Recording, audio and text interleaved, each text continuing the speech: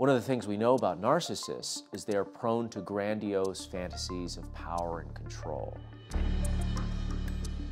And then you look at his developing background in his career, and there's a lot of evidence of a preoccupation with violence.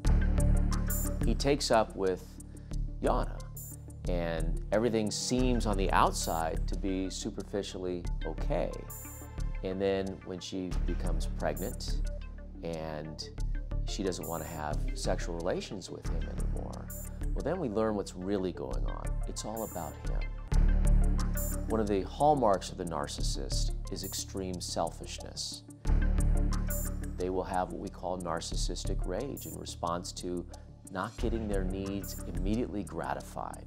And that's what we see, unfortunately, happen to this innocent victim. He says the science is going to tell you who did this to the police. But his subtitles are, "I'm so important, of course it's not me. I can't possibly have done this. I'm too above everybody to ever be held accountable for my actions." Blake Leibel was all about power and control.